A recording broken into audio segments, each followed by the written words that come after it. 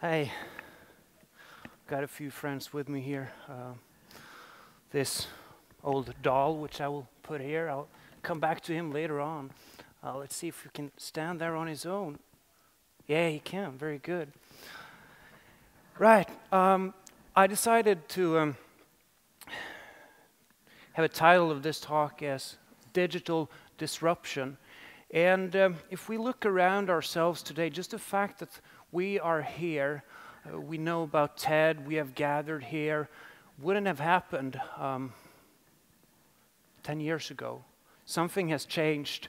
And I would today talk to you about how our entire society has basically been turned upside down and around many times by digital technology.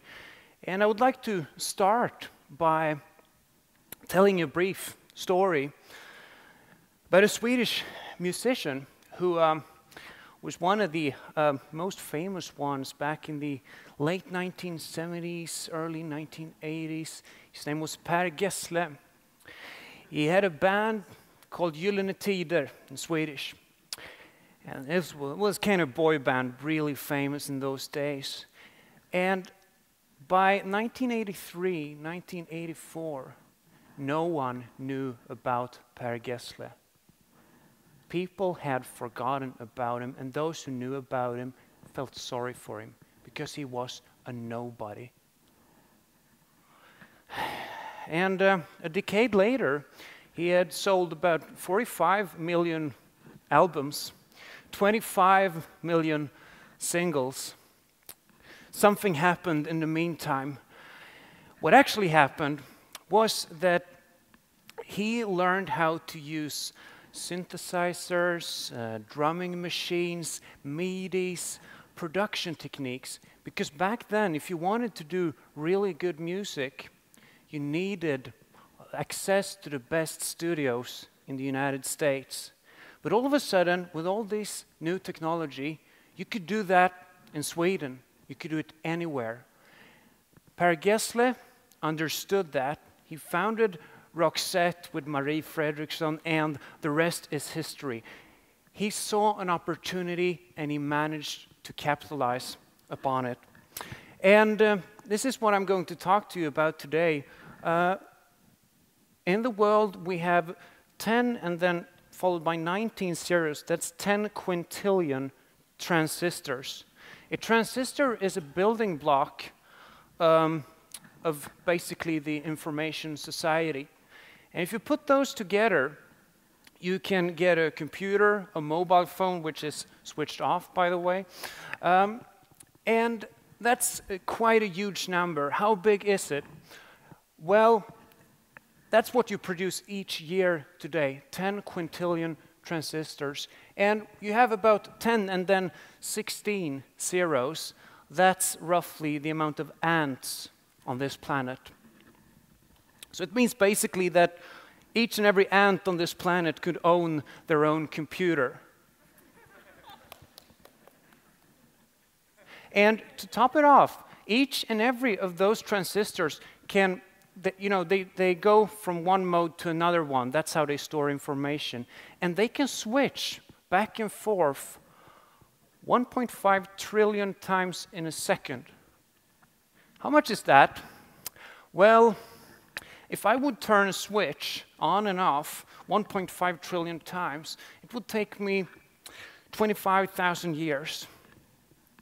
So we're storing quite some information here. And Per Gessle, Roxette, they managed to capitalize upon that. They saw it as an opportunity, and that put them on a joyride for a decade, way beyond what they could have imagined.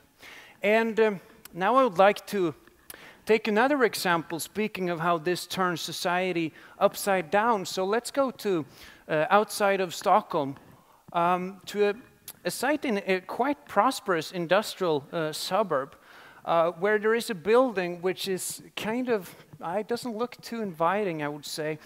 We move up closer. Welcome to the main entrance. Not open on a Sunday, it seems. It isn't open on a Sunday. This place is destroyed, basically. But it has been subject to some creativity as well, you could say. If you look carefully there, you see a couple of letters together saying Kodak. This was a place where Kodak used to develop film. And, well, they don't anymore, right?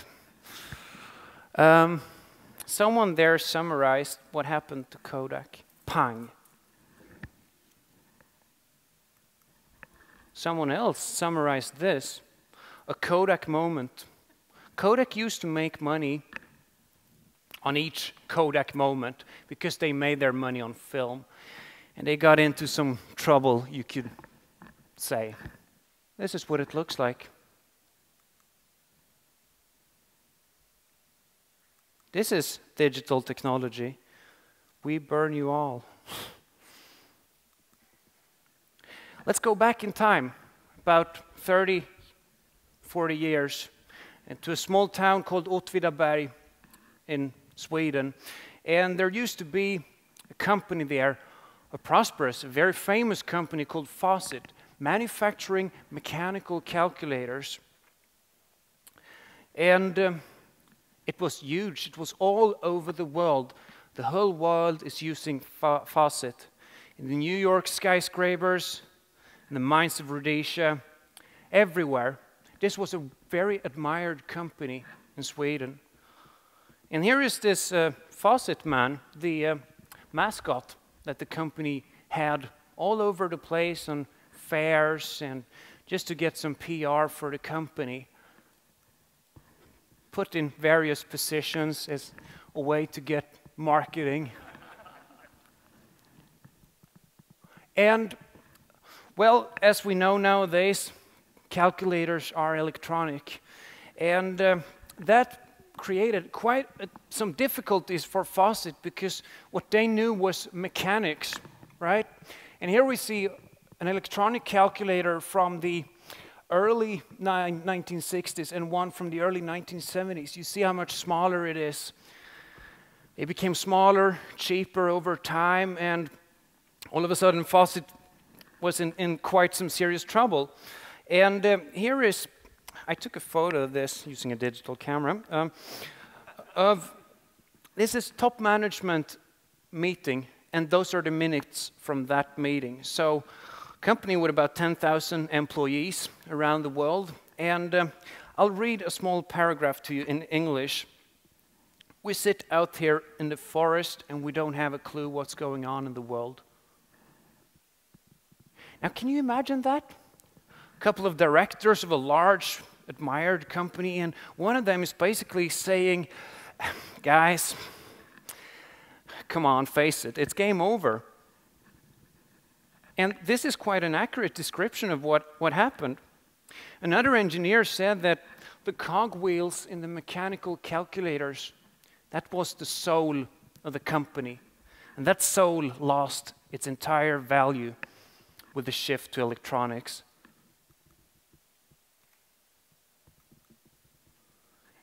And of course, the society of Åtvidaberg was also puzzled and suffered tremendously from this shift. This headline says they can kill 2 towns by laying off all these people. In this society, it ain't the church which is in the middle of town, it's Fawcett. The Fawcett crisis emerged in 1971-72 and put many of those minor, small societies around Sweden in quite a lot of trouble. And, well, a couple of hungry machines came and had a good meal here. The future didn't end up the way that Fawcett had expected it would do.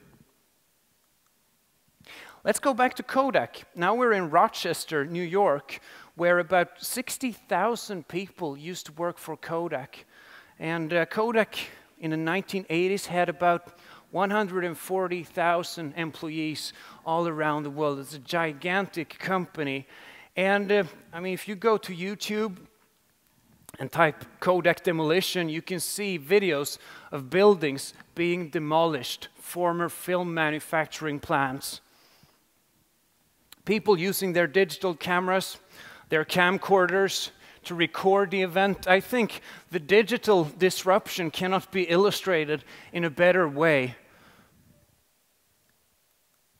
It's creative destruction. We destroy the established structures by introducing new things in society. And digital technology has done it. Now, look at those images, those structures you had, the sales organization, the manufacturing plants.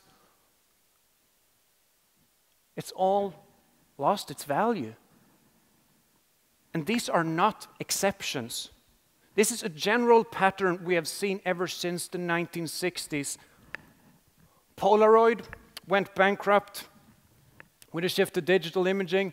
Swedish legendary company Hasselblad suffered tremendously. Cogwheels lost their value. Radio manufacturers suffered back in the 50s, 60s. Typewriter manufacturers suffered when you introduced personal computers. The Swiss watch industry almost collapsed in the 1970s, 80s when watches became electronic. Telephones, those old, fat screens, not to mention the music industry. Finance, you trade stocks over the internet nowadays. And it doesn't stop there. Electronics has also turned the political structures in society upside down or obsolete, really. Just to give one example, TV, digital satellite communication, distorted the Swedish TV monopoly back in the 1980s. Digital money flows over all boundaries all around the world. No regulations of that. The gambling monopoly today, we have a gambling monopoly on a paper. On a sheet of paper, we have it. In reality, PokerStars, Betsson, you name it. It's not a monopoly anymore. And it's been removed by technology. Now, we can like this or not. I think it is. It's like gravity. Are you for or against gravity? Would you vote for or against gravity? It's pointless. It is. This is what society looks like. And this is a historical trend ever since the 1960s that electronics is destroying established structures in society. Industries are transformed, turned upside down. And we better face this and cope with it somehow. Now here's a small quote, which I will read to you. Electronic techniques would continue to displace other modes of control, reaching into nearly all aspects of our lives. The interesting thing is that this was said in 1977 by Intel's co-founder, a man named Robert Noyce. He said this, and he said it in 1977, and it's frightening how accurate it turned out to be. And therefore, I suggest by thinking like this, we can look ahead, we can look into the future and try to figure out what's going to happen. So what will happen? Well, video surveillance, for one thing, is going to be distorted and removed in the same way as happened with digital cameras. We're going to see how the gaming industry becomes more and more important in professional life. We're going to see newspapers encountering more and more problems. We already know that they do, right? Books becoming electronic. And who knows? The publishing industry, are they up for the same fate as this Kodak company? Maybe. Now, ads used to be distortions, an interruption. It's not the case anymore. Nowadays, companies are fighting for our attention on YouTube. Have you seen this one? Where they make a piano out of the stairs and people go and try to climb it up and it becomes music out of it. And the most fascinating thing with this clip on YouTube is that on the end there's a logo with Volkswagen, right? They use it as a way to market themselves. It's pretty interesting. And now I'm talking about it here, so it's obviously pretty good marketing, right? I would say that given all this, the future belongs to those who embrace this digital revolution and try to capitalize upon it the way Per Gessle did back in the 1980s. Robert Murdoch said once, "Big will not beat small anymore. It will be fast, beating slow." Here's another quote from Robert Noyce saying, "It has often been said that just as the Industrial Revolution enabled man to apply and control greater physical power than his own muscle could provide, so electronics has extended his intellectual power." And this is exactly what has happened. We have access to the cameras, we have access to the internet, we have access to MP3 players. Everywhere we have information nowadays. The consequence of that is the rise of amateurs. Amateurs start to dominate society now. The Arctic Monkeys was a group which launched the record that was the debut record with the highest sales ever in British history. They gave out CDs during their concerts. People put it up online, created fan sites and so on, and it went viral. This woman has more web hits on Google than the Minister of Trade. In a world where Facebook is one of the largest countries on earth, if it would have been a country, this man has had 6.9 million supporters online, and that's pretty remarkable. You think that made a difference during the election? I think it did. So, what's going to be there for us? If all this is for free and everyone can be an amateur, you get the cameras, you get everything, you get the camcorders, I suggest what is left is a message. The message is what differentiates. If you're an amateur, if you're a company, that's it. And if you have a message and you use all these tools, you're going to be on the winning side, not the losing side. You'll be on a joyride. Thank you.